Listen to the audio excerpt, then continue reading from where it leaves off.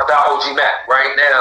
I don't care what y'all say, and I'm gonna say it in my first interview until one of y'all, whoever y'all are, and welcome in, tell me exactly where to find Mac snitched on somebody.